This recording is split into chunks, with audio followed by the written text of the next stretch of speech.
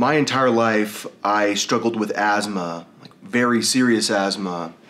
And because of that, I took COVID-19 extremely seriously. Before I went to jail, I never ate in a restaurant. If I went to get groceries, I went fast. I started wearing a mask before the CDC recommended wearing a mask. In fact, Dr. Fauci said, don't wear masks. And I got on YouTube because I'm on the internet every day, and I told everyone to wear masks. I said, let's make it cool. I remember when that happened, it was when Miley had her show, and she brought that one girl who, I think her family's from Kosovo or something like that, or Serbia, or I don't know where, and she lived in England, and she's a very famous singer, probably Dua Lipa or something like that. And she was like, let's make everyone cool. Wait, it might not have been her, it might have been someone else. I can't remember who it was. All I remember is someone said, let's make wearing masks cool, and I was like, I should help. So I'm gonna start wearing a mask and telling everyone to wear masks, even though Dr. Fauci said not to. One of the reasons I did that is because I had this theory that viruses mutate based on the amount of opportunities they have to mutate. And I didn't want this virus to ever mutate to the point that it got super difficult to deal with, which it is still not mutated to that point. But I don't think I want to give the virus an opportunity. And so, I didn't believe that we should give the virus an opportunity to mutate, and so I thought we should really contain the virus as much as possible until we found a vaccine, which meant that we should completely change our economy, which means we should basically put everyone on food stamps and house stamps.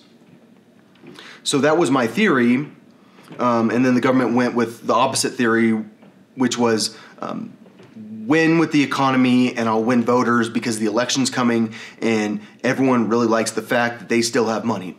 And I understand where Trump was going with that. But all I'm saying is I took the coronavirus very seriously, and that's why I skipped my grandmother's funeral, and there's no funeral in the world I could ever skip like my grandmother's funeral, because there is no person other than my immediate family that matters to me. Well, at least that, other than Miley, and I have friends too, but all I'm saying, but in reality, like, there's no person like if Miley died, I would not be as heartbroken as, oh no, it'd be the same right now. But I'm talking about, like,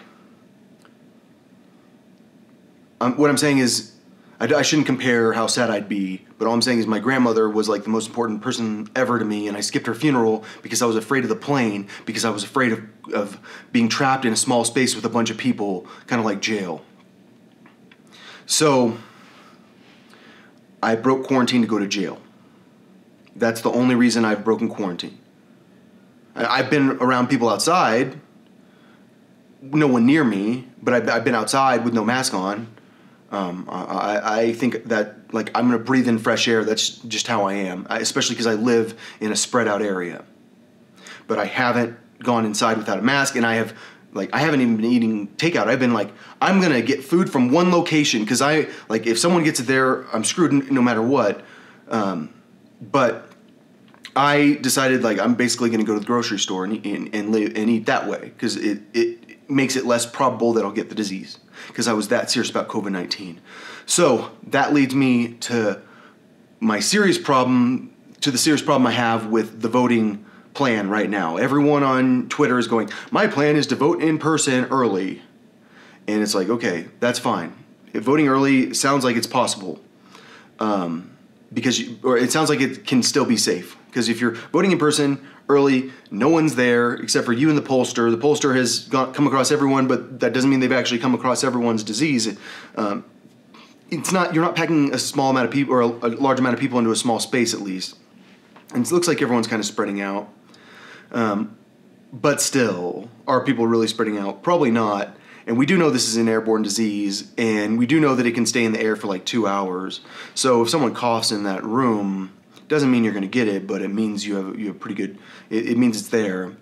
And for some of us, getting this disease is like a death sentence because our lungs.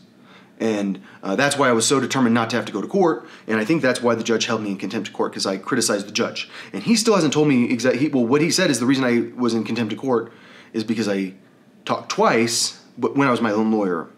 But I feel like the reason I was in contempt of court must have been something bigger, and I'm still trying to figure out why. And I wish the judge had explained that to me, because now I'm afraid to make videos about anything. I don't know who I can criticize.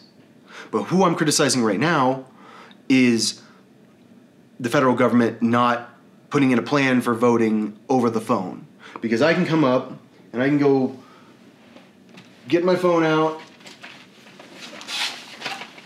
and I can go say, here's my paperwork, here's proof that I live here or whatever. That kind of like when you go to the DMV. And here's a water bill that says my name on it. Here's my ID. You can record this part. And then that part is the part that they store to prove your identity. And then the rest of the vote, they don't store, but you can dictate your vote over the phone, because that's fine. As long as I can see you, as long as I have proof that it's you, that's fine. But the big problem is, do we really want to allow people to vote over the phone? Because we're worried people from other states can do it. And I think what we can actually do is, like, you already go to the grocery store, just pick up this physically from the grocery store. It's a receipt from your local grocery store. Okay, and then next thing you know, that's how we're verifying that you're actually in your city. But my understanding is you can still vote from a distance as long as you are proving your identity in the regular election. Anyways, all I'm saying is I believe we should allow people to vote from over the phone, because some people like me, our plan to vote is not to vote. And the reason we're not voting is because it feels dangerous to vote. Kind of like going to vote for me feels like going to jail, which is like terrifying because I am so high risk for COVID-19. And so you can say, we can make sure the polls are safe. I promise we're going to wipe down the pens or whatever. But for me, psychologically, I have a phobia of the voting centers, and I'm not going to vote, and that's why I think this is an unconstitutional election unless you're allowing people to vote over the phone. I think you could do it right now. I think you could do it before the election, because you just have to use an existing company. You could just use, who is it, Zoom right now or whatever. You could use Microsoft, Skype. You could use, you could probably use Snapchat DMs, like direct messages with us. But I mean, really, like, you need to have a conversation. So I feel like you can use